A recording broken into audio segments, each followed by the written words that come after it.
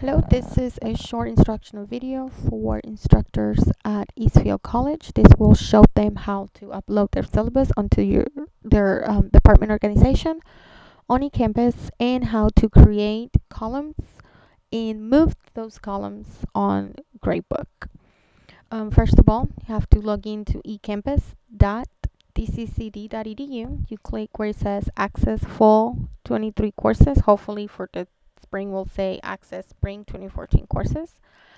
And then I take you to this page. You use your ID number, and then your ID number and your password. Click on Login. Then take you to this page. To upload your syllabus, let's do that first. You click on Community. You will click on the EFC.ARTL-instructors. That's for Arts, Language, and Literature at Eastfield College. Then on the left hand side, you see some tabs. The most important one for this purpose, we're going to go straight to syllabi submission. Then you click on the term,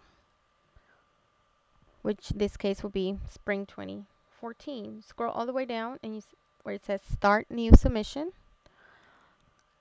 And you browse your computer. You choose your syllabi, your file you want to upload, and you submit. It's really simple. There are directions written on top in case you forget, but if you're a visual person, this is good. Once that is submitted, then it's up to your department to link it to the online schedule. Next, I'm going to show you how to create columns on your course shell for the Grade Center. I'm going to go ahead and pick one of these templates. Right, there's two ways to create a column on the Grade Center. One is by creating an assignment or a test, or using the assessment options and the tool options on the content area. So we're gonna go ahead and just create an assignment. Just call it that, and blah blah blah. Directions for the assignment. It's gonna be 20 points and one single attempt. It's due tomorrow night, and submit. This will create a column on the Grade Center. And it creates an assignment where the students will then turn in the assignment. So now we go to the Grade Center, and you can see it here.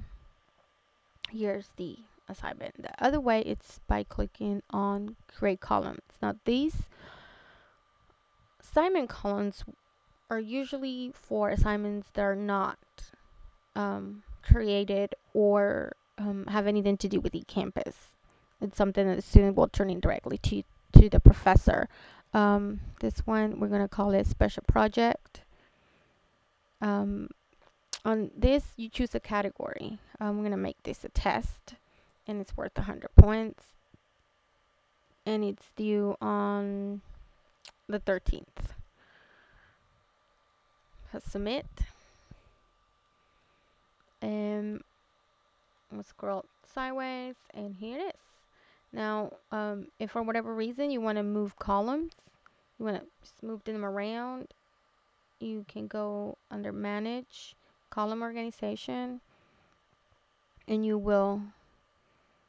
can just move them however you want them, in whichever order you want them, and then submit. Or you can use the sort columns by. I like doing it by due date, so it'll keep in order and when they're due, and that's in that order. That's how the students will see under their grade. And this concludes my tutorial. Thank you.